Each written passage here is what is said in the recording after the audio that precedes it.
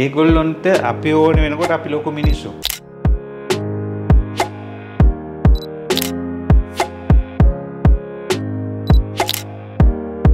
ඒගොල්ලෝ ඒ තනත ආවගේ පස්සේ අපි පොඩි මිනිස්සු. අපි කියන දේවල් අහන්නේ ඒගොල්ලෝ. බදුල්ලේ කිව්වට මම බදුල්ලෙනුත් 7ක් එහා. බැද්දගම කියන ඉතාමත් සුන්දර ගමක ගෙදරම ඉපදිච්ච කෙනෙක්. මේ ජීවිතයේ වෙනස හොයාගත්තේ ශිෂ්‍යත්ව විභාගේ පාස් වෙලා. 1981 විවාහ වෙලා ඇනෙක්ස් එකට එනකොට මම වැඩ කරේ ලේක් හවුස් ආයතනයේ. ඇනෙක්ස් එකට මම 750ක් ගෙවුවා. ලේක් හවුස් ආයතනයෙන් මට හම්බුනේ 400 ගාණක්. මම හරි වාසනාවන්තයි. එතුමියගේ නිල ඡායාරූප ශිල්පියා විදියට කටයුතු කරන්න එතුමිය බලයේ තියෙන වෙලාවේ විතරක් නෙවෙයි. ඔබ ගන්න ඡායාරූපය ඔබ සුද්ධ කරලා බලනකම් ඔබට මං හිතන්නේ ඒකේ රුව දැක ගන්න බෑ. ඔව් මම කියන්නේ අපි ඡායාරූපය දකින්න නැතුව ඡායාරූප ගත්ත ඡායාරූප ශිල්පියෝ. අපි ඡායාරූපය දැක්කේ විකාශනය වුණාගෙන් පස්සේ. නොසොයුණු මැනවි මගේ සම උවන ඇස්ගෙන මගේ වත නොවේ මගේ හදවතේ ලස්සන. මෙතෙන්දී වටිනාකම තියෙන්නේ කැමරාවේවත් ඒ පාවිච්චි කරන උපකරණ වලවත් නෙවෙයි. ඒ කැමරාව පිටුපසේ ඉන්න පුද්ගලයා. ඒ පුද්ගලයාට තියෙන්න ඕනේ ඇහැක්. එතුමියගේ ප්‍රජාහිතිය නැති කරපු වෙලාවෙත් මම එතුමියගේ ඡායාරූප කටයුතු සියල්ලම ඉෂ්ට කරලා දුන්නා.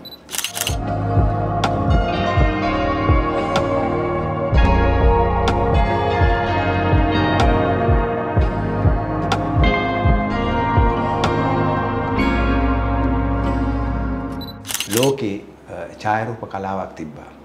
හොඳ ඇහැක් සහ හොඳ මනසක් තියෙන මිනිසෙක් තමයි සාර්ථක ඡායාරූප ශිල්පියෙක් වෙන්නේ. ඉතින් එවන් මිනිසෙක් පිළිබඳව තමයි කතා කරන්නේ. ඒ විතරක් නෙමෙයි මේ රටේ බිහි වුණු රාජ්‍ය නායකයින්ගේ නිල ඡායාරූප ශිල්පියත් එක්ක තමයි කතා කරන්නේ. ඒ විතරක් නෙමෙයි විවිධ පැතිකඩවල අරා ඔහු ඡායාරූප කලාව විහිදී ගිය මම්පෙත් පිළිබඳව කතා කරත් ඔබට ජීවිතයට යමක් එකතු කරගන්න පුළුවන්.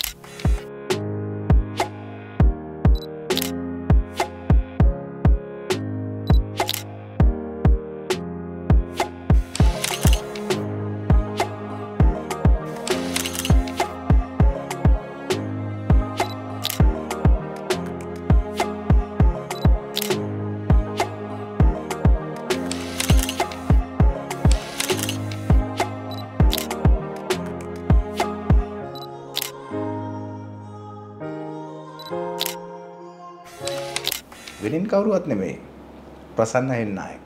ඔහු තමයි මේ අපූර්ව ඇහැක් තියෙන අපූර්ව මනසක් තියෙන මිනිසා. ආයුබෝවන් පුතුමාට නිරෝගී සම්පත් ලැබෙන්න ඕනේ. ආයුබෝවන් නීලක. ඔබටත් එසේම වෙන්න කියලා මම ප්‍රාර්ථනා කරනවා. මට ඔබ ගැන හරි මම එන ගමන් අපේ කැමරා ශිල්පියටත් කිව්වා. දුරකථන අංකය අරගෙන කතා කරපු වෙලාවේ ඔබ කිව්වා මෙන්න මෙහෙම දෙයක්. උඹලා වාගේ අයගේ නම්බර්ස් අපි ගාව අපින් මැකෙන්නේ නැහැ කියලා. මම හිතනවා ඒක මට මේ කෝටියක් වටිනවා. ඉතින් ඒ වගේ මිනිසෙක් ඔබ. ඒ නිසා ඒ මිනිසත්කමට මම නැවතත් හිස නම ආචාර කරනවා. නෑ ඇත්තටම මේ අපි දෙන්න හම්බෙලා දැන් වසර ගණනාවක්. ඒ කියන්නේ මේ මගේ දුරකථනයේ තියෙන සමහර නම්බර මම කාලෙකදී අයින් කරනවා. ඒගොල්ලොන්ගෙන් ආරංචියක්වත් නැහැ. කතා කරන්නේත් නැහැ. හැබැයි නීලකල එහෙම නෙවෙයි. අපේ මාධ්‍ය ක්ෂේත්‍රයේ ඉන්නවා ඒ වගේ කීප දෙනෙක්. ඒගොල්ලෝ නිතරම අපි ගැන හොයලා බලනවා. අපිට කතා බහ කරනවා. ඒ වගේම අපේ අතීතය ගැන හාව උස්සන්න හරි කැමති කට්ටිය. ඉතින් මම හිතනවා ඔයාගේ නම්බරේ මම කවදාවත් මගේ දුරකථනයෙන් නැති කරගන්නේ නැහැ. ඡායාරූප. එතනින් පටන් ගන්නෙ ඔහු ගොඩක් ප්‍රසිද්ධ වුණේ අපේ රටේ රාජ්‍ය නායකයින්ගේ සහ විවිධ ප්‍රධාන පෙළේ මිනිසුන්ගේ අවස්ථාවන් වලදී ඔහු නිල ඡායාරූප ශිල්පියා ලෙස මට ඔබ කිව්වා මං හරිම ආස කර චරිතයක් ගැන. ඒ සිරිමාවු බණ්ඩාරනායක මැතිණිය. ඔබ කිව්වා මං බණ්ඩාරනායක මැතිණියගේ ඡායාරූප ශිල්පියා තමයි කියලා. අපි ගම්වලින් කොළඹට ආපු ළමයි අපිට ඉතින් ඒ කාලේ රාජ්‍ය නායකයෙක් හම්බ වෙනවා කියන එකත් ලොකු දෙයක්. හැබැයි මම පුවත්පත් වලට සම්බන්ධ වෙලා වැඩ කරන්න ගත්තායින් පස්සේ මම ගොඩක් ඒ කාලේ හිටියේ අපේ නායකයෝ හම්බ වුණා. ඒ හම්බුණාට මගේ සිත්ගත් එකම තැනැත්තිය තමයි ඒ කාලේ ලෝකේ ප්‍රථම අගමැතිවරිය සිරිමාව බණ්ඩාරනායක මැතිණිය. එතුමියගේ තිබ්බ මේ නිහතමානී ගතිගුණ වලටත් එතුමියගේ තිබ්බ රට ජාතිය ආගම ගැන තිබ්බ ආදරයටත් අපි ඇත්තටම එතුමියට ගරු කළා. මම හරි වාසනාවන්තයි එතුමියගේ නිල ඡායාරූප ශිල්පියා විදියට කටයුතු කරන්න. එතුමිය බලයේ තියෙන වෙලාවෙ විතරක් නෙවෙයි එතුමියගේ ප්‍රජාහිතය නැති කරපු වෙලාවෙත් මම එතුමියගේ ඡායාරූප කටයුතු සියල්ලම ඉෂ්ට කරලා දුන්නා.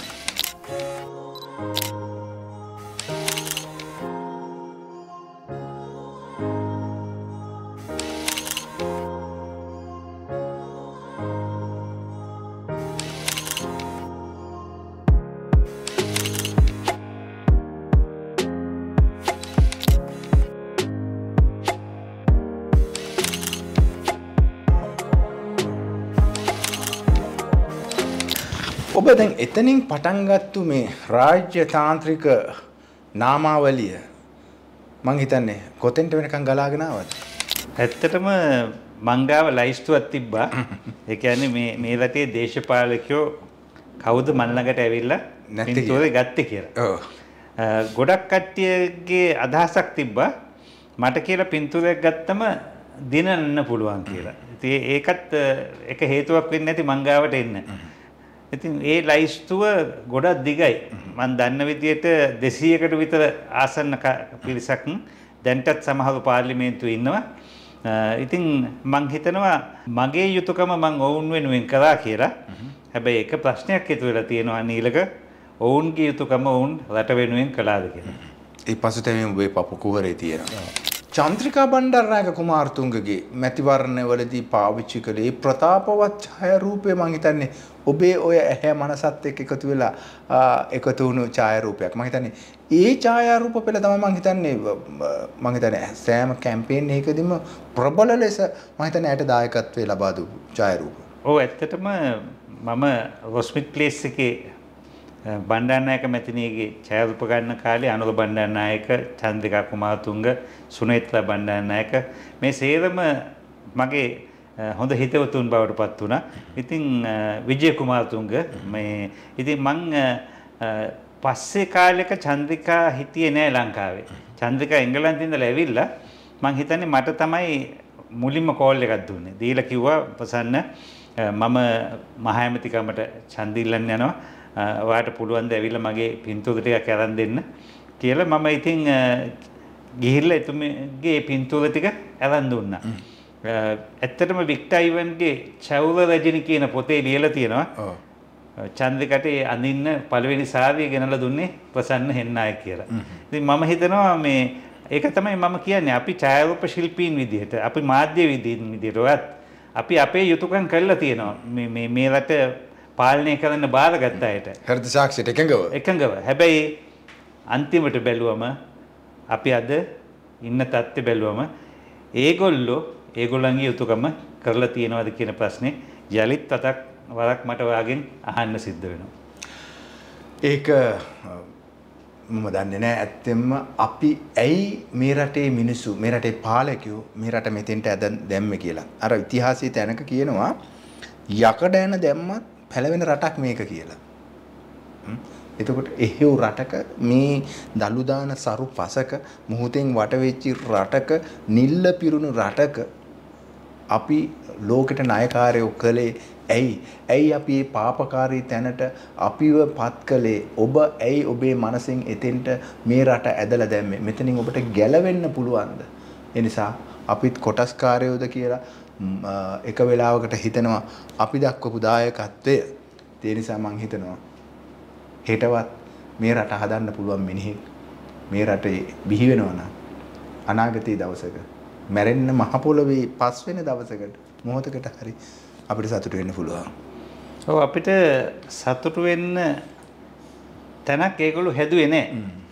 විශේෂයෙන්ම අපි කල්පනා කරලා බලන්න ඕනේ මේ රටට කියන්නේ මේ ණය කන්දක්නේ.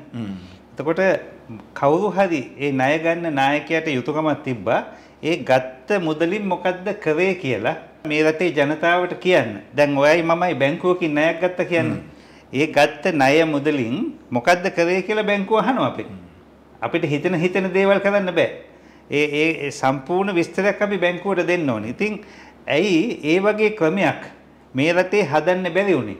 මං හිතනවා සිරිමාවු බණ්ඩාරනායක මැතිනියගෙන් පස්සේ ජේ.ආර්. ජයවර්ධන මහත්මයා මේ රටට ඇවිල්ලා මේ රටේ නායකත්වයට ඇවිල්ලා මේ රටට හඳුන්වා දුන්න මේ ක්‍රමයේ විවෘත ආර්ථිකය ගොඩාක් දේශපාලකින්ට ඇත්තටම ස්වීප් එකක් ඇදුණා වගේ වුණා. කිසිම වගකීමක් නැහැ. කිසිම වගවීමක් නැහැ. තමන්ගේ රටේ සල්ලි තමන්ගේ සල්ලි විදියට පාවිච්චි කරන්න ගිය දේ තමයි මේ අද අපිට වෙලා තියෙන්නේ. මේවට වග කියන්න මේවා ගැන හොයලා බලන්න කෙනෙක් හිටියේ නැහැ. එහෙම ක්‍රමයක් තිබ්බනම් අපි දන්නවා මේ රටට ගෙනාපු සල්ලි වලින් මෙන්න මේ දේවල් කරලා තියෙනවා කියලා. ඉතින් එහෙම පෙන්වන්න තැනක් නැහැ. අඩු ගානේ මං හිතනවා මහ බැංකුවවත් එහෙම නැත්නම් මුදල් අමාත්‍යාංශයවත් මේ දේවල් මහ ජනතාවට එලි කරේ නැහැ. එලි කළා නම් මහ ජනතාවට තේරෙනවා මේගොල්ලෝ මේ අනවශ්‍ය විදිහට මුදල් නාස්ති කරනවා කියලා.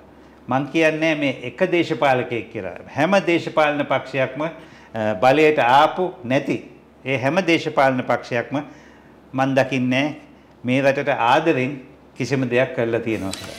ඔබට නිකන්වත් ළඟින් ඉන්නකොට ළඟින් ආශ්‍රය කරනකොටවත් නිකන්වත් අදහසක් දෙන්න අවස්ථාවක් ලැබුණේ නැද්ද? මැඩම් මේ දේ කරන්න එපා. සර් මේ දේ කරන්න එපා. මේ දේ කළොත් මෙහෙමයි. එහෙම කියලා අදහසක්වත් දෙන්න අවස්ථාවක් ලැබුණේ නැද්ද? ඒගොල්ලොන්ට අපි ඕන වෙනකොට අපි ලොකු මිනිස්සු. ඒගොල්ලෝ ඒ තනත ආවගෙන් පස්සේ අපි පොඩි මිනිස්සු. අපි කියන දේවල් අහන්නේ ඒගොල්ලෝ. ඒවට තමයි ඉන්නේ ජනාධිපති ලේකම්වරු මුදල් අමාත්‍යාංශවල ලේකම්වරු. ඉතින් ඒගොල්ලෝ මන් දකිනවා පිටරට කට්ටියක් ඇවිල්ලා සාකච්ඡාවක් කරත් මොනා කරත් පොතක් තියාගෙන ලියනවා. ඉතින් ඒ ලියපු දේවල් කො මොනවාද ලියපු දේවල් වලින් උනේ මේ රටට? ඒගොල්ලෝ ඒ ලියපු දේවල් මං හිතන්නේ ගිහිල්ලා ඊළඟ මොහොතේම කුණු බක්කියට දානවා ඇති. නැත්තම් මේ රට දේශපාලකයෝ අතින් විනාශ වුණා විතරක් නෙවෙයි. මේ රටේ දේශපාලකයොත් එක්ක හිටපු නිලධාරීන් මේ හැම දෙයකටම වග කියන්න ඕනේ. ඉතින් හැබැයි ඒ වගකීම බාර ගන්න කෙනෙක් නම් තාම අපිට දකින්නේ ඔබට තේරෙන්නේ නැද්ද මේ සුඛ විහරණය දේශපාලකයෝ කියන මේ කොට්ටාශය මේ රට මේ අදි සුඛ විහරණය මිනිසුන්ට මම හිතන්නේ ආත්ම ගානක් ඉපදුනත් මේ හම්බ කරන සල්ලි වියදම් කරලා ඉවර කරන්න බෑ මේ සුඛ විහරණය. ඇයි මේ සුඛ විහරණය මෙතරම් මේ සුඛ විහරණයක් ගොඩනගා ගන්න මේ මිනිසුන්ගේ හදවත්වල මේ රට තුල තෙතමනයක් නැහැ කියලා හැඟෙන්නේ නැද්ද? ඒක තමයි මම කිව්වේ.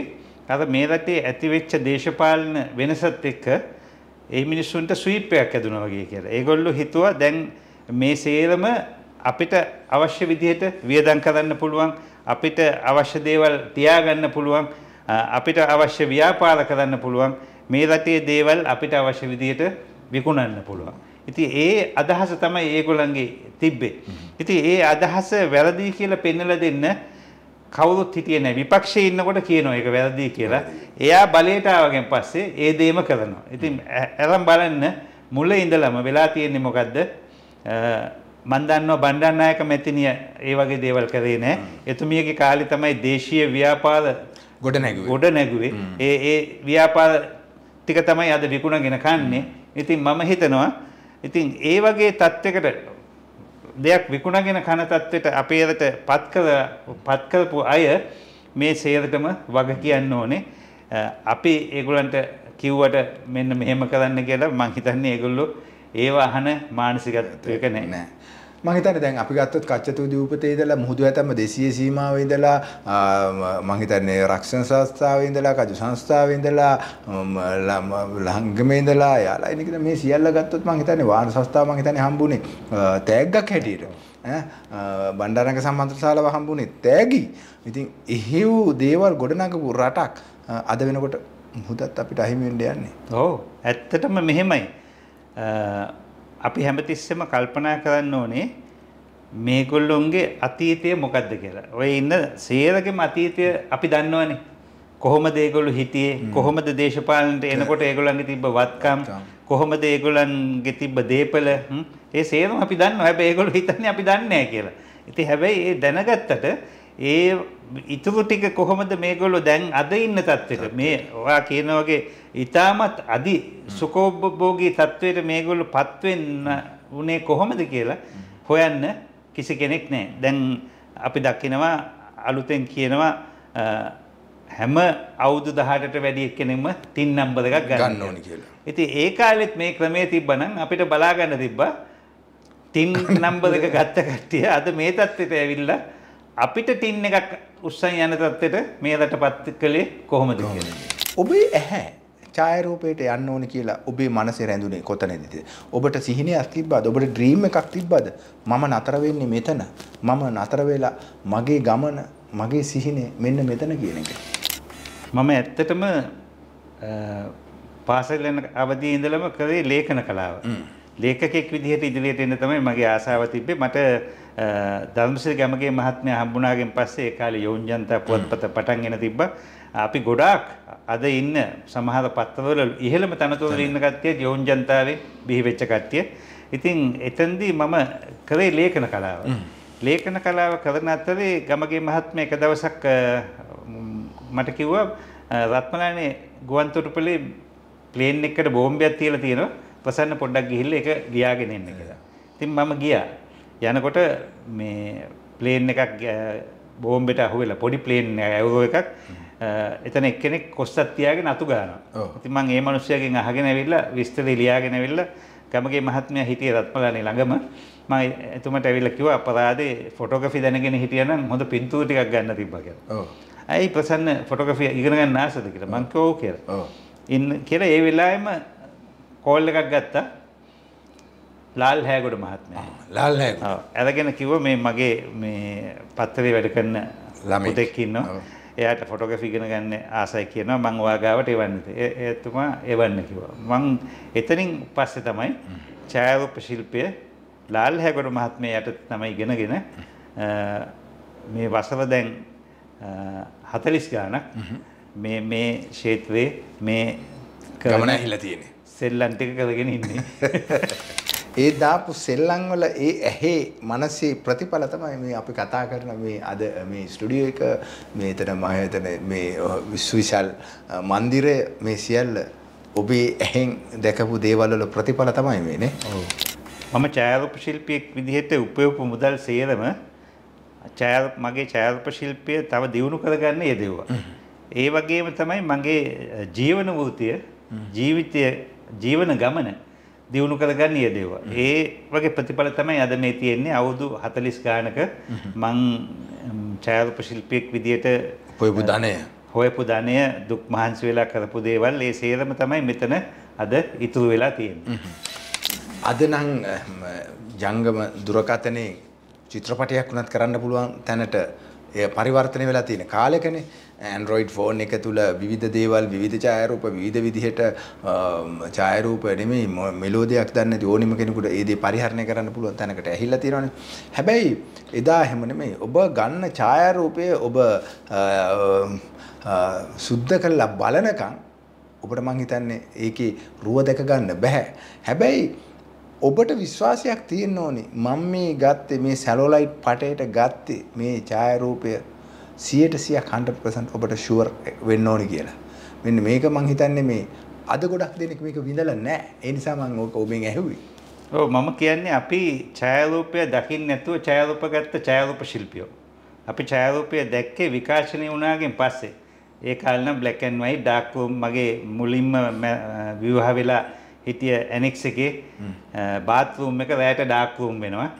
ඒකේ තමයි මම ඩෙවලොප් කරන්නේ. ඩෙවලොප් කළා අර ඩෙවලොපර් එක ඇතුලේ මේ පින්තූරේ මතුවෙනවා දකින්න තරම් සතුටක් නැහැ. දැන් එහෙම නෙවෙයිනේ. දැන් පින්තූරේ ගහපු ගමන් දකින්න පුළුවන්. ඉතින් මම හිතනවා ගොඩක් ඡායාරූප ශිල්පීන් අද ඉන්න ඡායාරූප ශිල්පීන් හැම දිනාටම ගහපු ගමන් බලන්න පුළුවන්. අපි ඒ කාලේ නැත්තම් ඉරේස් කරන්න පුළුවන්. ඉරේස් කරන්න පුළුවන්. මොකද අපිට ඒ කාලේ අපේ පත්තරවල එඩිටර්ස්ලා දුන්නේ එක රීල් එකක් දීලා කියනවා ඉවෙන්ට්ස් 10ක් විතර කවර් කරන් යන්න. එතකොට අපි හරි පරිස්සමෙන් තමයි ගියේ. දැන් පින්තූර 1000ක් හරි ගහලා එකක් තෝරන්න පුළුවන්. ඒ තත්ත්වෙට ඇවිල්ලා තියෙනවා. හැබැයි මෙතෙන්දී වටින්නේ ඒ තාක්ෂණයට වඩා ඒ තාක්ෂණයත් වටිනවා. කාලෙන් කාලට වෙනස් වෙන තාක්ෂණය. හැබැයි මම හැමතිස්සෙම කියන දෙයක් තමයි මේ ඡායාරූප ශිල්පියෙක්ගේ තියෙන වටිනාකම තියෙන්නේ එයා පාවිච්චි කරන කැමරා උපකරණ වල නෙවෙයි. දැන් ගොඩාක් කට්ටිය බලනවා මුලින්ම ගන්න ඕනේ හොඳම කැමරා උපකරණ කියලා. කැමරා එකක් තමයි ගන්න ඕනේ. හැබැයි ඒක නෙවෙයි. මම මුලින්ම පාවිච්චි කරපු කැමරා එකක් තාම මං ගාව තියෙනවා. මෙතෙන්දි වටිනාකම තියෙන්නේ කැමරාවේවත් ඒ පාවිච්චි කරන උපකරණ වලවත් නෙවෙයි. ඒ කැමරාව පිටුපසේ ඉන්න පුද්ගලයාගේ. ඒ පුද්ගලයාට තියෙන්න ඕනේ ඇහැක්. Taman ඡායාරූප ගත කරන්නේ මොකද්ද? ඒක පත්තරයකට නම් පත්තරයට ගැලපෙන්න ඕනේ, එක්සිබිෂන් එකකට යවනවා නම් ඒකට ගැලපෙන්න ඕනේ, පවුලේ ඡායාරූපයක් නම් ඒක ඒ විදිහට වෙන්න ඕනේ. ඉතින් ඒ හැඟීම දැනීම ඒ ඡායාරූප ශිල්පියාට තියෙන්න ඕනේ. ඔබ පත්තරෙන් පටන් අරගෙන ඒකම ප්‍රභු අපේ රටේ ජනාධිපතිවරුන්ගේ අගමැතිවරුන්ගේ ඡායාරූපකරණයට ගිහිල්ලා ඔබ එනවා මංගල ඡායාරූපකරණය ඒක මම හිතන්නේ ඒකේ වෙනසක් කළා ඔබ අර කිව්වාගේ ඔබේ රීතියක් ගොඩනගා ගත්තා. මම හිතන්නේ එතෙන්දි කොහොමද මේක මම හිතන්නේ පහු කාලේනම ගොඩක් ඡායාරූප ශිල්පියෝ මේ දේවල් පිටුපස හඹා යන්න ගත්තා. ඕනේ ඒවා අනුකරණය කරන්න ගත්තා. මෙතෙන්දි ඔබ පාවිච්චි කරපු අර රීතිය මොකක්ද ඇත්තේ? 1979 දෙසැම්බර් 30 තමයි මම පළවෙනි වෙඩින් එක කව කරේ. ඒක නිකන් කරේ මගේ හොඳම යාළුවාගේ වෙඩින් එක. ඉතින් ඊට පස්සේ තමයි මම දිගටම ඡායාරූප ශිල්පියෙක් විදිහට ඉදිරියට ආවේ. මංගල ඡායාරූපකරණය කියන්නේ වෙනත්ම කලාවක්. අපි මුලදී වෙඩින්ග්ස් වලට යනකොට මේ අපිට මේ වෙඩින් හෝල් එකේ වාඩි වෙන්න පුටුවක් මේසයක් දුන්නේ නැහැ. ඒ කාලේ අපිට කිව්වේ ෆොටෝ කැචර් කියලා. ඉතින් අපි ඒක වෙනස් කරා. මං විතරක් නෙවෙයි මගේ සමකාලීන අපේ කීප දෙනෙක් එකතු වෙලා ඒ ක්‍රමේ වෙනස් කරා. අපි ෆුල් සූට් ඇඳගෙන වෙඩින්ග්ස් වලට ගියා. පස්සේ මනාල යුවලට පස්සේ වැඩිම අවධානයට යොමු වෙච්ච පුද්ගලයා ෆොටෝග්‍රැෆර් විදියට අපි හැදුවා මේ රටේ. දැන් අලුත් ඩිජිටල් තාක්ෂණයත් එක්ක මම දකිනවා ඒ concept එක වෙනස් වෙලා. ෆොටෝ එක වෙඩින් එකක් කවර් කරන්න ෆොටෝග්‍රැෆර්ස්ලයි ඇසිස්ටන්ට්ස්ලයි සියලුම බැලුවම විශාල පිරිසක් ඉන්නවා. ඒකට අර ෆොටෝග්‍රැෆර් කෙනෙක් ඉස්මතු වෙන්නේ නැහැ. ඉතින් හැබැයි මම කියන්නේ ඒගොල්ලෝ ගන්න පින්තූර නරකයි කියලා. ඉතාමත් ලස්සන කලාත්මක පින්තූර ගන්නවා අපේ අලුත් පරම්පරාවේ දුවල පුතාලා. හැබැයි අර ඡායාරූප ශිල්පියෙක්ගේ අනන්‍යතාවය කියන එක ගොඩනගා ගන්න ඕනේ Tamanට ක්ෂේත්‍රේ රැඳිලා ඉන්න නම්. දැන් එන ඡායාරූප ශිල්පීන් එක්කෙනෙක් ටික දවසක් ඉන්නවා ඊට පස්සේ තව එක්කෙනෙක් එනවා. අපි වසර ගණනාවක් ඒ අනන්‍යතාවය තියාගෙන අපේ මේ දේ රැකගත්තා. මොකද මං විතරක් නෙවෙයි මාත් එක්ක හිටපු අනිත් සහෝදර ඡායාරූප ශිල්පීන් අපි එක්කෙනෙක් වෙඩින්ග්ස් වැඩි වුණොත් එක දවසක අපි අනිත් කට්ටියට දෙනවා ඒවා. ඒ වගේ අපේ සහෝදර බැම්මක් තිබ්බා. ඉතින් මං හිතනවා වෙඩින් ෆොටෝග්‍රැෆි කියන්නේ කෙනෙක්ට ඇත්තටම Tamanට වෘත්තීය මට්ටමින් මුදලක් හම්බ කරගෙන ජීවිතේ ඉහළට යන්න පුළුවන් දෙයක්. ඉතින් ඒක හරියට කරන්න දැනගන්න ඕනේ. වෘත්තියට වටිනාකමක් දුන්නු පිරිස තමයි ඔය පරම්පරාව. ඒ නිසා මම හිතන්නේ වර්තමාන පරම්පරාව පිච් එකේ සෙල්ලම් කරන්නේ ප්ලැට්ෆෝම් එකේ නගින්නේ ඒ හදපු ප්ලැට්ෆෝම් එක උඩ තමයි. ඒ නිසා මේ මිනිස්සු ගැනත් හොයලා බලන්න. මේ මිනිස්සු කර කී දේ පිළිබඳව අධ්‍යයනය කරන්න. ඒක ගොඩක් වටිනවා. ඒක තමයි අපි මේ මිනිසාව හොයාගෙන ආවේ. මේ මිනිසා කතා කරන දේ ඔබට කොච්චර වැදගත් වේවිද කියන එක පිළිබඳව කතා කරන්නේ. දැන් ඔබ කිව්වනේ දැන් බණ්ඩාරනායක මැතිණියගේ ඡායාරූප ශිල්පියා ඒ වගේම චන්ද්‍රිකා බණ්ඩාරනායක මැතිණියව උත්සලම තියන්න කාර්යභාරය කළේ පාරක් ගානේ වැදිච්ච පෝස්ටර් එක තියෙන්නේ ඔබේ ඡායාරූප. එතකොට ඒ අතරින් ඔබ වෙනත් දේශපාලනයන් අතරින් මේ දේශපාලනයන් අතරින් ඔබට රාජ්‍ය නායකයන් අතරින් ඔබට යම්කිසි ආකාරයක අමාරුයි. එහෙම නැත්නම් මේ පාලකයාත් එක්ක ඔහුගේ සිතුවිලි මෙහෙමයි කියලා ඔබට යම්කිසි ආකාරයක වෙනස්ම ටිකක් අමාරු පුද්ගලයෙක් එහෙම හිටියද? එහෙම වුණේ මොකද මේ මම ගොඩක් වෙලාවට ඒ දේශපාලකයෝ ආශ්‍රය කරේ මිත්‍රෙක් විදිහට. මම ඔවුන්ගේ යටතේ රැකියාවක් කරන විදිහට නෙමෙයි වැඩ කරේ. විශේෂයෙන්ම මම කියන්න ඕනේ චන්ද්‍රිකා බණ්ඩාරනායක ජනාධිපති වුණාගෙන් පස්සේ මම කතා කරේ චන්ද්‍රිකා කියලා. එතකොට චන්ද්‍රිකාගේ නිල ඡායාරූපය මුද්‍රණය කරනකොට මම යෝජනාවක් ගෙනාවා මේ අතිගරු කෑල්ල දාන්න එපා.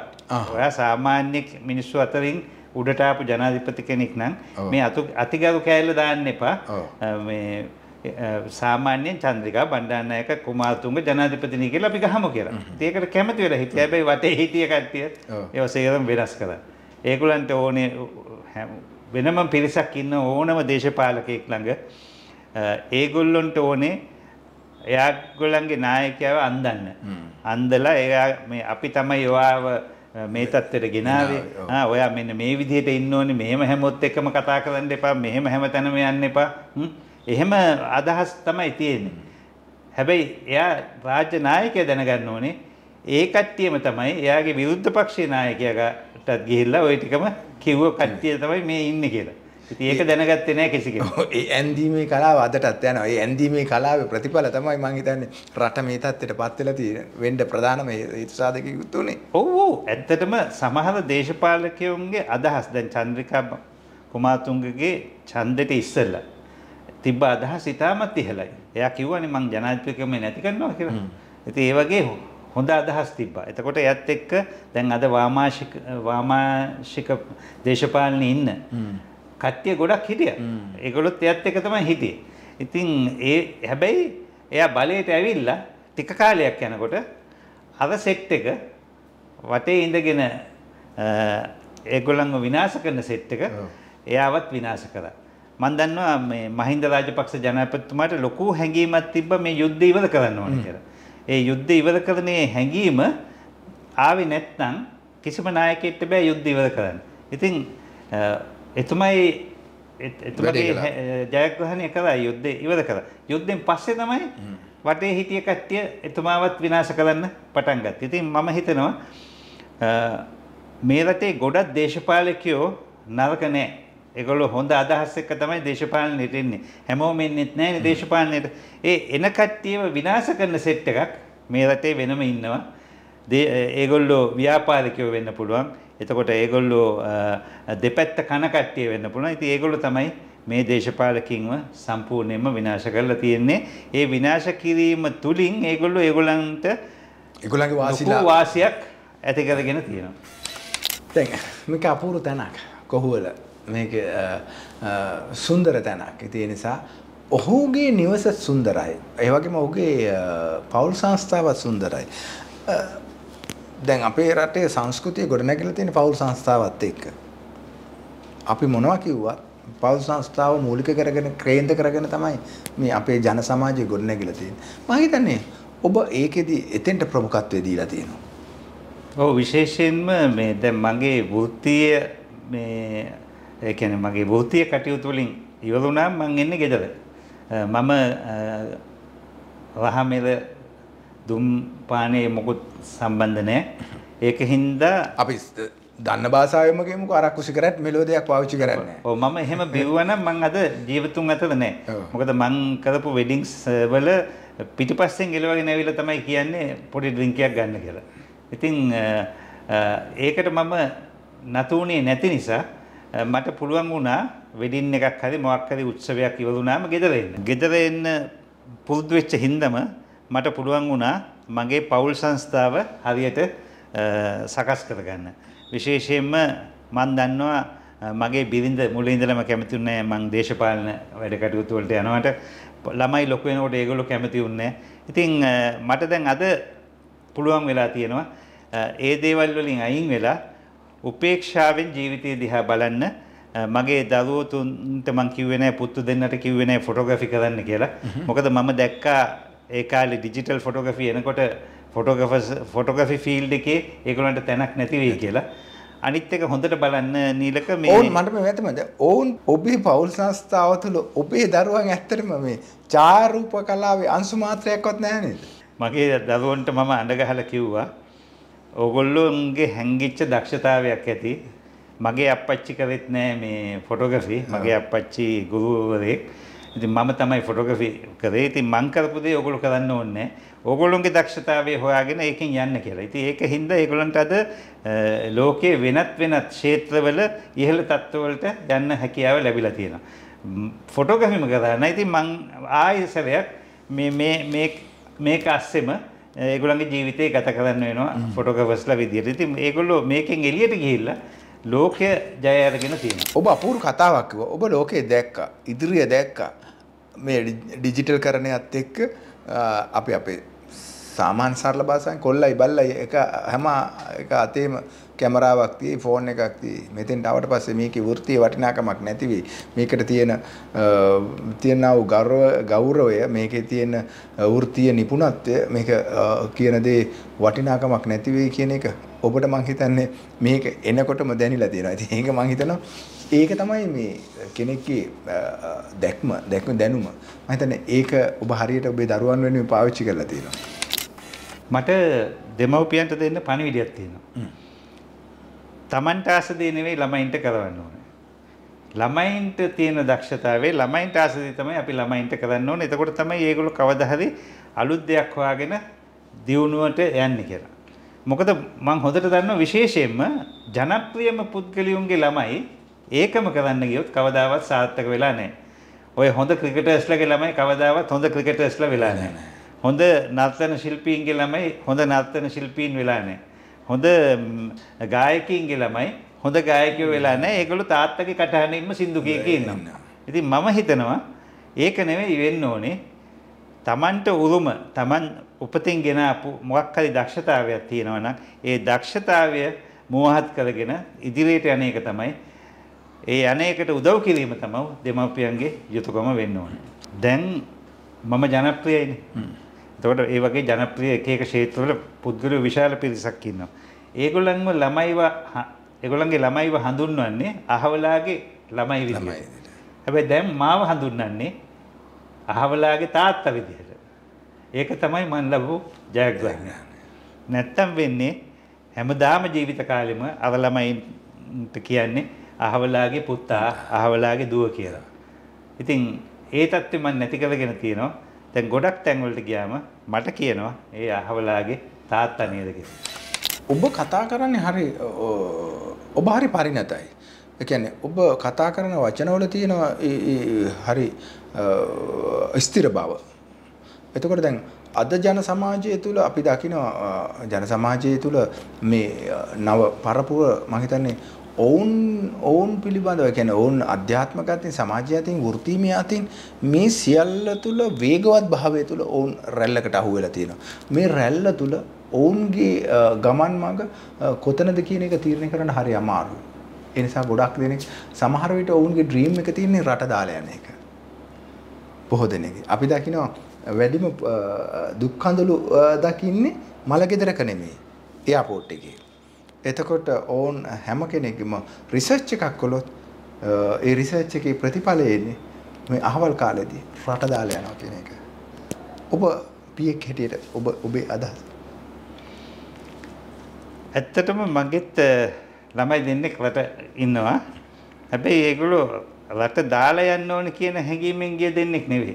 ඒගොල්ලන්ගේ වෘත්තියේ ඒ ඉහළ තත්ත්වයකට යන්න නිපුණත්වයකට යන්න ඕන නිසා ඒගොල්ලෝ ගියා. එතකොට මගේ ලොකු පුතා ඉන්නවා. එයා පිටතට තමයි හිටියේ. හැබැයි එයා ඒක අතහැරලා ලංකාවට ඇවිල්ලා ලංකාවේ එයාගේ දෙයක් පටන් ගෙන තියෙනවා.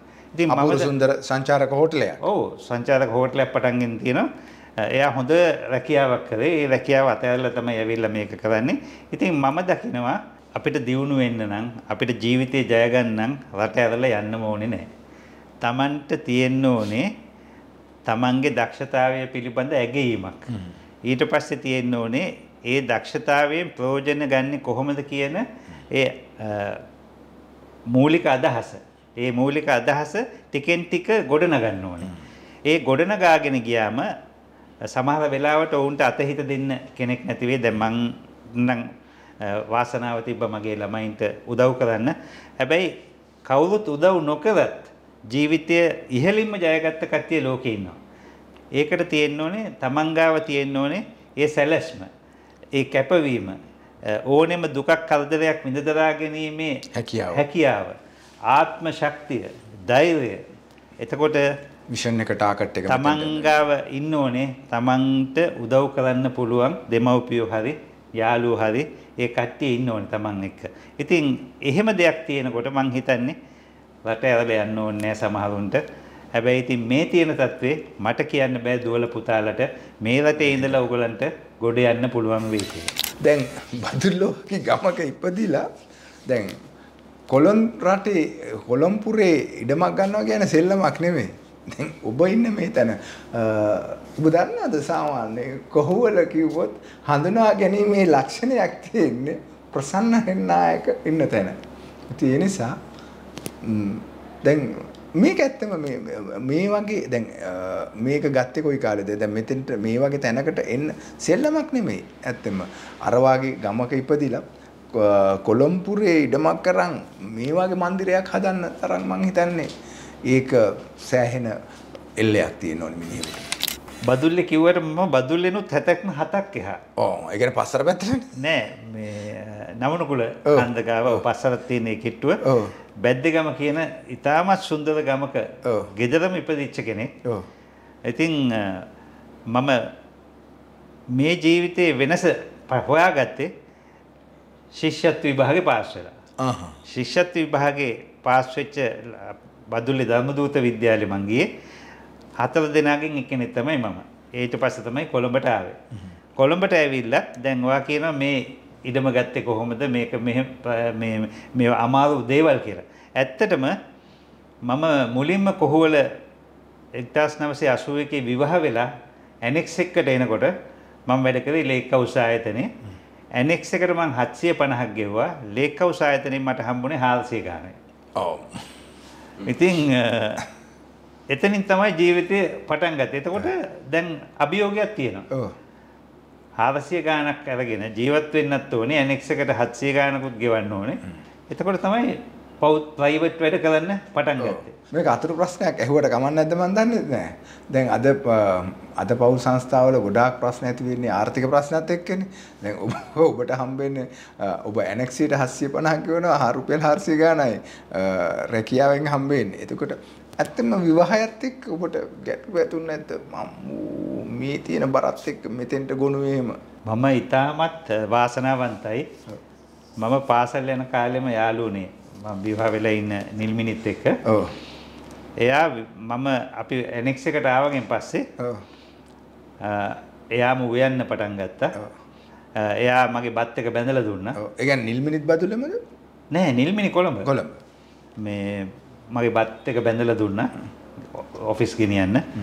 එතකොට එයා පොඩි දේවල් වලින් මුදල් හම්බ කරා. ඒ කාලේ එයා මේ බියුටි කල්චර් පැත්ත තමයි කරේ. පස්සේ කාලෙක ලොකු සැලෝන් එකක් දාගෙන හිටියා. ආයි ළමයි හින්දා ඒව නතර කරා. ඉතින් ඒ ඇනෙක්ස් එකකින් පටන් ගත්ත ජීවිතය කොහුවලම තමයි. ඊට පස්සේ තව ලොකු ගේකට ගියා කුලියට ඉන්න. පස්සේ කාලෙක තමයි මේ තැනට ආවේ. ඉතින් මෙතනට එනකොට මගේ අතේ සල්ලි තිබ්බේ නැහැ. මගේ ගොඩක් තිබ්බ කැමරා උපකරණ විකුණලා තමයි මේ ඉඩම ගන්න සල්ලි හොයාගත්තේ. ඊට පස්සේ තමයි ආපහු ජීවිතේ පටන්ගෙන පොඩ්ඩෙන් පොඩ්ඩ මේක හදලා මේ තත්ත්වයට ගෙනාවේ. ඉතින් මං හිතනවා ඒව තමයි ජීවිතේ තියෙන අභියෝගය. ඒව තිබ්බේ නැත්තම් අද මම මේ තත්ත්වේ ඉන්න විදිහක් නැහැ. අභියෝගයක් තිබ්බේ නැත්තම් මම නිකන් ප්‍රසන්න හෙන්නායක කෙනෙක් විදිහට ජීවිතේ ගත කරන්න ඉඩ තිබ්බා. ප්‍රසන්න හෙන්නායකත් බදුල්ලටත් එහා හද්දවන්නේ ඒ වචනේ පාවිච්චි කරලා කමක් නැද්ද මන්ද? හද්දවන්නේ. හද්දවන්නේ ඉඳලා ශිෂ්‍යත්ව පාස් වෙලා කොළඹ නාලන්දෙට ආවේ. නාලන්දෙට එනකොට හිතේ කුහුලක් චකිතයක් මං කොහොමද මේ පරිසරයට අනුගත වෙන්නේ? මේ ජන සමාජයට ඇතුළත් වෙන්නේ? ඔබේ හිතට ඒ පුංචි හිතට මොන වගේ සිතුවිලිද ආවේ? මගේ අම්මයි තාත්තයි දෙන්නම ගුරුවරු වුණාට ඒගොල්ලෝ දන්නේවත් නැහැ මං ශිෂ්‍යත්ව පාස් වුණේ කොහොමද කියලා. ඔව්. මොකද එහෙම බලපෑමක් අපිට තිබ්බේ නැහැ. ඔව්. ඊට පස්සේ නාලන්දෙට මං ආවේ ඇවිල්ලා තනියෙන් නැවතුනේ මරදානේ විනයලංකාර මාවතේ කාමරයක අවුරුදු 12යි. අවුරුදු 12 ඉඳලා මම තනියෙන් තමයි ජීවිතේ ගොඩනගාගත්තේ. පස්සේ කාලෙක අප්පච්චි අම්මටත් ඕනකම තිබ්බ කොළඹට එන්න අනිත් මගේ සහෝදරයෝ 4 දෙනයි සහෝදරියක් හිටියා. ඒගොල්ලන්වත් කොළඹ ඉස්කෝල වලට ගෙනල්ලා දාන්න. ඉතින් ඒගොල්ලොත් කොළඹ ආවා. ඒගොල්ලෝ කොළඹ ආවගෙන් පස්සේ තමයි මම ආපහු අම්මලා තාත්තලාත් එක්ක ජීවත් වෙන්න ගත්තේ. ඉතින් එහෙම ජීවත් වෙන අතරේ නුගේගොඩ කුලීගේකට ගිය දවසේ මම දැක්ක පාරේ එහා පැත්තේ අපි බඩුව දිනවා බලන් හිටිය පොඩි ගෑනු ළමෙක්. ඒ තමයි නිල්මිනි. ඔබේ සිතට ප්‍රේමී බීජය වැපුරුවේ ඇය පාරේ ඔබ නිවසට බඩු අදිනකොට ඒ දැක්කරුව තමයි ඔබේ ප්‍රථම ප්‍රේමය. ඔව් මමත් කරේ මොකද්ද බඩුව දෙන එක පැත්තකින් තියලා මේ අපි උඩ තට්ටුවකට ගියේ. ඒගොල්ලෝ හිටියේ පාරෙන් එහා පැත්තේ හයි ලෙවල් පාරේ අනිත් පැත්තේ. ඉතින් මමත් එයා දිහා බලාගෙන හිටියා. හැබැයි මේ එතකොට ප්‍රේමයක් කියන එක ගැන හැඟීමක් තිබ්බේ නෑ. හැබැයි මට හිතේ 1971 ඒ කියන්නේ මම 57 නේ ඉපදුනේ. ඉතින් ඒත් පොඩි වයසේ. එයාට මට වඩා අවුරුදු දෙකක් බාලයි එයා. ඉතින් මේ පස්සේ කාලෙක මේ එයා මගේ පෙම්වතිය වුණේත් සෑහෙන කල් ගිහිල්ලා මොකද මම හරියට උත්සාහ කරා යත් එක්ක යාළු වෙන්න. try කළා. ඔව් මම දකිනවා මේ පාරේ යන තවත් තරුණ ළමයි ඇවිල්ලා එයා එක්ක යාළු වෙන්න මම උඩින් ඉන්නේ මට සේරම පේනවා. ඉතින් මම එක දවසක් මේ ලියුමක් ලියාගෙන ගිහිල්ලා එයාගේ අතට දුන්නා. අම්මා දවස්වල දුන්නම එයාගේ යාළුවෙක් ගැතේ මට පණිවිඩයක් ආවා ගෙදර එන්න කියලා. ඉතින් මම ගියා ගෙදර. මේ එතකොට හිටියේ ඒ ගෙවල් දෙකේ නෙමෙයි අපි ගියා දෙහිවලට. ගෙදර එන්න කියලා මම ගියා. යනකොට එයාගේ අම්මා හිටියා ගේට්ටුව ගාව. ආ පුතා මම තමයි පුතාට එන්න කිව්වේ. දුව මට ලියුම ගෙනල්ලා දුන්නා. ලියුම ගෙනල්ලා දුන්නා. මේ එන්න වාඩි වෙන්න ඇතුලෙන් කියලා කතා බහ කරලා මේ කිව්වා පුතා මේ හිරිමල් යවුවනේ. ඔව් තාම O levels කරලා නැහැනේ පුතා විභාගය කරලා නැහැ. පුතා විභාගයෙන් පාස් වෙලා එන්නකෝ. අපි ලොකු අකමැත්තක් නැහැ. පුතාව අපි දන්නවනේ ගොඩක් කල් දැක්කනේ. මේ එන්න කියලා කිව්වා. ඉතින් මම යකා වගේ පාඩම් කරලා විභාගේ පාස් වුණා. විභාගේ පාස් වෙලා ගියාගෙන් පස්සේ අවසර දුන්නා ගෙදරට ගිහිල්ලා හම්බ වෙන්න. එහෙම තමයි ජීවිතේ පටන් ගත්තේ. ඒ හටගත්තු ප්‍රේමය මම හිතන්නේ අද ප්‍රේමයන් වලට වඩා ඒ ප්‍රේමයල් තිබුණා සාහිත්‍යමය ගතිය තිබුණා. ඔයා දන්නවනම් මම ඒ ලියුමේ අන්තිමට ලියපු කවිපද පේලි දෙකක් තිබ්බා. කියන්නකෝ. නොසොයනු මැනවි මගේ සම උවන ඇස්ගෙන මගේ වත නොවේ මගේ හදවතේ ලස්සන. මට තව අතීතේ දෙයක් මතක් වුණා. මේ ගෙදරට ඇහිල්ලා මේ වැඩසටහනක් ඔය ඉස්සරහත් කරනකොට කිව්වා නිලක මට ඔබේ බිරිඳ පෙන්නලා කිව්වේ වාහනයක් මේන්ටේන් කරනට වඩා අමාරු කිව්වා මේවා මේන්ටේන් කරන එක. මේවා හරියට කලට වේලාවට මේන්ටේන් කරලා තියාගන්න ඕනි බහන්න කිව්වා. ඒ නිසා මම කියලා ඔබ ඔබේ බිරිඳව පෙන්නනවා. ඒතරම් සරලයි. ඇත්තම මේ මට එදත් ඒ කියපු වචන ටික අදටත් ඒ විදිහට මතක් වුණා. ඒක වෙන්න ඕනේ. මං කිව්වේ එහෙම වුණාට මාව මේ තත්ත්වෙ මේන්ටේන් කරලා තියෙන්නේ මගේ බිරිඳ. ඔව්. එයාගේ මේන්ටේන් පැත්ත එයා හොඳටම කරගන්නවා. එයා ඒ රූපලාවන්‍ය කටයුතුද එතකොට තාම අපිට උයන කන බොන දේවල් උයන පිහන දේ. මොකද මගේ කුස්සියේ ගහලා තියෙන්නේ උඩ පෑන්ට්‍රි එකේ ගහලා තියෙන්නේ තමන්ගේ ස්වාමියාගේ හදවතට යන්න ළඟම පාර තමයි ඔහුගේ උදරය හරහා. මොකද හරියට රසට කන්න වෙලා දෙන බිරිඳකට මං හිතනවා ස්වාමියාගෙන් කවදාවත් අවඩක් වෙන්නේ නැහැ. ඒ ආදරය එන්න එන්නම වැඩි වෙනවා කියලා. දැන් මේ දවස්වල පහුගිය කාලේ අපිට උදව්වට හිටිය කීප දෙනෙක් ඒගොල්ලෝ ගිහිල්ලා. හැබැයි ඒ කියලා නෑ. එතුම් මේ නිල්මිනි මං වෙනුවෙන් මගේ කෑම ටික සකස් කරලා දීලා දැනුත් මේ ඉස්සෙල්ලා කෝල් එකක් දුන්නේ එන්න කෑම කන්න කියලා. ඉතින් මං හිතනවා ස්වාමියගේ හදවතට ලං වෙන්නම පුළුවන් දේ තමයි තමන් උයන කෑම ටික වට්ටෝරුව. මේ කඩෙන් කෑම ගෙනල්ලා දෙන එකකින් නෙවෙයි. තමන් මොකක් හරි ව්‍යංජනයක් දෙකක් රසට උයලා කන්න දෙන්න පුළුවන් නම් මං හිතනවා ඒක තමයි බිරිඳක් කරන ලොකුම කාර්යභාරය තමන්ගේ ස්වාමියා වෙන්නේ. ප්‍රසන්න හෙන්නායක ක්‍රිකට් එක්ක බැඳුණු මිනිසෙක්. මම හිතන්නේ 96 වර්ල්ඩ් කප් එකේදී ඔබ ඔබේ මුදලෙන් ටිකට් එකක් අරගෙන වර්ල්ඩ් කප් එක ඡායාරූපගත කරන්න ගිහිල්ලා ඕන් සමගම ගත කරපු ඡායාරූප ශිල්පියා. මම හිතන්නේ අපූර්ව මතක මම හිතන්නේ අද පරම්පරාවට ගොඩක් දෙනෙක් දන්නේ නැහැ. මම පොඩි උදාහරණයක් කියන්නම්. වර්ල්ඩ් කප් එකට ඉස්සෙල්ලා දවසේ රෑ තියෙනවනේ කණ්ඩායම් දෙකටම රාත්‍රී භෝජන සංග්‍රහය. එතන වර්ල්ඩ් කප් එක ගෙනල්ලා තියලා තියෙනවා. ඒ ඇත්ත වර්ල්ඩ් කප් එක දෙන්නේ රෙප්ලිකා එකක් නේ. එතකොට ඒ ඔස්ට්‍රේලියන් කණ්ඩායම සියදම ඇවිල්ලා මේ වර්ල්ඩ් කප් එකත් එක්ක පින්තූර ගහනකොට අර්ජුන දනතුංග තමන්ගේ ටීම් එකේ කට්ටියට අඬ ගහලා කිව්වා ඕගොල්ලෝ එක්කෙනෙක්වත් අද ගන්න එපා මං හෙට ඕගොල්ලන්ට මේකත් එක්ක පින්තූර ගන්න දෙන්නම් කියලා. ඊට පස්සේ මේ දිනවලකින් පස්සේ හොයනකොට කෝ ටීම් එක කියලා ටීම් එක නෑ ඒ ළඟ තිබිලා තියෙනවා ලොකු පාකිස්තානේනේ කාපට් විකුණන ලොකු වෙළඳසැලක්. මුළු ටීම් එකම ගිහිල්ලා කාපට් ගන්න. අන්න වර්ල්ඩ් කප් එක දිනන්න හේතුව. එච්චර කණ්ඩායම රිලැක්ස්. එච්චර නායකයාගේ තියෙන දැක්ම පුළුල්. ඉතින් මං හිතනවා වෙනින් මොකුත් ඕනේ නැහැ. දැන් දකින්න ඇති සිම්බාබ්වේ පළවෙනි තරඟේ අපි දිනුවා අන්තිම බෝලේ. ඊට පස්සේ සිම්බාබ්වේ නායකයාගෙන් ඇහුව ප්‍රශ්නේ තමයි එයා ලකුණු 70 ගානක් ගහලා තිබ්බ විකට් 3ක් ගත්තා. ඔයාට සතුටුද කියලා. එයා කිව්වා නෑ මට සතුටු මගේ රටේ මිනිස්සුන්ට මේ තරඟේ දිනලා දුන්නා නම් තමයි මට සතුටු. මම ඉදිරි තරඟ දෙක දිනවලා මගේ රටේ මිනිස්සුන්ට ඒ සතුට ලබා දෙනවා කියලා. දැන් අපි දකින්නවාද එහෙම නායකයෙක් අපිට ඉන්නවා? අපේ රටේ මිනිස්සු ගැන හිතන, තමන්ගේ ප්‍රේක්ෂකයෝ ගැන හිතන නායකයෙක් ඉන්නවද අපිට? ඒ කණ්ඩායම් හැඟීමක් පේන්න තියෙනවද? ඒ මොකුත් නෑ දැන්. දැන් සම්පූර්ණයෙන්ම වෙලා තියෙන්නේ අර ක්‍රිකට් ගහනවට තමන් මං හොඳට ස්ටැටිස්ටික්ස් අරන් බලන්න අපේ ටීම් එකේ තමයි මං හිතන්නේ වැඩිම T20 තරඟවල ලකුණු බිඳුවට අවුට් වෙච්ච කට්ටිය. ඉතින් ඒ වගේ තත්ත්වයක් දැන් අපිට ඇති වෙලා තියෙනවා. ඉතින් ඒ තත්ත්වේ නැති කරගන්න නම් කණ්ඩායමේ නායකයාට හොඳ දැක්මක් තියෙන්න ඕනේ. අනිත් කට්ටිය එයාගේ දැක්ම තේරුම් ගන්න ඕනේ. ඒ සේරම එකතු වෙලා තමන්ගේ රටේ ඉන්න මිනිස්සුන්ගේ අදහස තේරුම් ගන්න ඕනේ. ඒ මිනිස්සුන්ට ආදරය කරන කණ්ඩායමක් වෙන්න ඕනේ. ඔයා දකින්නවද එහෙම කණ්ඩායමක්? ඉතින් මේක මම හිතන්නේ ඛේදවාචකයක්. මෙතනින් ගොඩ එන්න නම් අර ඔබ කිව්වා වගේ දැක්මක් තියෙන නායකයෙක් එක්ක දැක්මක් තියෙන ක්‍රිකට් කණ්ඩායමක් හදන්න ඕනේ. ඔව් ඇත්තටම දැන් බලන්න ඉස්සර අපේ කණ්ඩායමේ කට්ටියගේ කරේ මාල තිබ්බේ නැහැ. ඔළුවේ පාට තිබ්බේ නැහැ. අතේ පච්ච තිබ්බේ නැහැ. හරිද?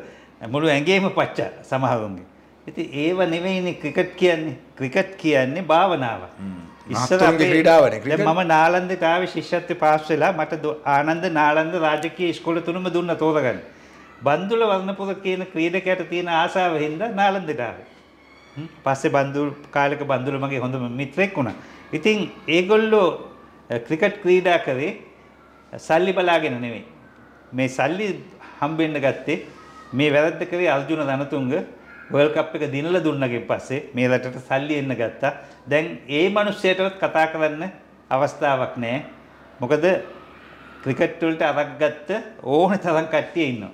ඉතින් මාෆියාවක්. ක්‍රිකට් කියන්නේ මාෆියාවක්. ක්‍රිකට් විතර නෙමෙයි අපේ හැමදේම අරන් බැලුවොත් මාෆියාවක්. ඉතින් මේ වගේ බේරෙනකන් මං හිතන්නේ අපිට ක්‍රිකට් කණ්ඩායමක් විදිහට ඉදිරියට යන්න පුළුවන් වෙයි කියලා. මම දැක්ක ඡායාරූප පවා තියෙන ඔබ කණ්ඩායමත් එක්ක ගුවන් යානයේ පවා ඔබ එකට ඔවුන් එක සමීපේ ඊතරම් ඔවුන්ගේ සිතුවිලි තේරුම් ගන්න ඇති කවුද අරවින්දලා මොවුන් එක රෑනක් මම හිතන්නේ ටීම් වර්ක් එක කියන එක උපරිමයේ ඔවුන් සහ අර කුකුල් කිකිලිගේ පස්සේ යන පැටවුවාගේ නායකයාගේ පසුපස නායකයාට අවනත වෙච්ච ක්‍රීඩක පිරිසක් තමයි හිටියේනේ. ඔව්. ඇත්තටම දකින්න ඇති අපි ඉන්දියාවේ සෙමි ෆයිනල් එකේදීත් මුලින් විකට් ගියාම අරවින්ද ඩි සිල්වා අසංක කුල්සිංහල ඒගොල්ලෝ ක්‍රීඩා කරා ටීම් එක දිනවන්නේ. එතකොට ෆයිනල් එකේදීත් මුලින්ම අපේ සනත් ජයසූරිය කළු පෙරමුලා අවුට් වුණා. අවුට් වුණා කියලා නෑනේ අරවින්ද ඩි සිල්වා. එයා මේ සෙන්චරියක් සම්පූර්ණ වගකීම කරට අරගෙන සෙන්චරි එකක් 100ක් ගහලා මැච් එක දිනෙවුවා. හැබැයි ඔයා දැක්කද ලෝක ICC එක අර Hall of Fame කියන ත්‍යාගය දෙනකොට මහේලට සංඝට පස්සේ තමයි අරවින්දට දුන්නේ. අරවින්දට නම් දෙන්න ඕනේ අරවින්දට ඉස්සෙල්ලා. මොකද අරවින්ද ඊට කලින් ක්‍රිකට් ගහපුව ඒ අරවින්ද මේ ඒ වගේ දක්ෂ ක්‍රීඩකෙක් මම හිතන්නේ අරවින්දගේ ක්‍රීඩා ශෛලිය දැන් ඉන්න ගොඩක් කට්ටියට සම කරන්නත් බෑ. හැබැයි අපේ කමෙන්ටේටර්ස්ලා කියනවා මේ අරවින්ද වගේ ගහන්න කියලා. ජීවිතේට ඒ විදිහට ගහන්න හම්බ වෙන්නේ ඒ විදිහ සිම්පල් කෙනෙක් වෙන්නේ නැතුව. ඒ කියන්නේ අරවින්ද කියන්නේ ඉතාමත් නිහතමානී, ඉතාමත් අඩුවෙන් කතා බහ කරන, ඔව් නිශ්ශබ්ද, තමන් ගැන මේ අතිශෝක්තියක් නැති ඉතාමත් නිහතමානී කෙනෙක්. ඉතින් එයාට හිටිය හොඳ නායකයෙක් අර්ජුන දන්තුන්. ඒ නායකයයි උපනායකයයි අතර තිබ්බ බැඳීම ඉතාමත් ඉහළයි. ඒකත් එක හේතුවක් තමයි අපි ලෝක කුසලානේ ජයග්‍රහණය කළා. ජීවිතේට පාඩම් ඉගෙන ගන්න පුළුවන් ජීවිතේ සාරකත්වය සහ හිණිපෙත්තට ගිය මිනිසුන් දිහා බලලා. ලෝකේ එහෙමයි. අලිබබාගේ ඉඳලා ගත්තත් ඔබට යමක් කරන්න පුළුවන්. ලෝකේ ජයගත්ත මිනිසුන්ගේ චරිතාපදාන කියවන්න පුළුවන්. ඒ හරහා ඔබටත් පුළුවන් කවදා හරි ලෝකේ ජය ගන්න. ඔබේ සිතුවිලි සමුදාය එකතු කරලා ඔබේ ජීවිතේ හිණිපෙත්තට යන්න. ඉතින් එවන් වූ අපූර්ව මිනිසෙක් එක්ක තමයි කතා කරේ. ප්‍රසන්න හෙන්නායක සැබෑවටම ප්‍රසන්න මිනිසෙක්. නමේ අර්ථයේ මුහුණිනුත් පේන ප්‍රසන්න හෙන්නායක නම් සුන්දර ඡායාරූප ශිල්පියත් එක්ක තමයි කතා කළේ. ජයෙන් ජය වෙන්න ඕනේ, දීර්ඝායු ලැබෙන්න ඕනේ. ඔබේ ගමන තව තවත් මම් පෙත් විවර වෙලා ඔබ බලාපොරොත්තු වෙන සිහින ජයගෙන ජීවිතය ඉදිරි ටිකක් ගෙනියන්න වාසනාව උදා වෙන්න කියලා ප්‍රාර්ථනා කරනවා. බොහොම ස්තුතියි. ඔබේ කටයුතු සර්ව ප්‍රකාරයෙන්ම සාර්ථක වෙන්න කියලා ප්‍රාර්ථනා කරනවා.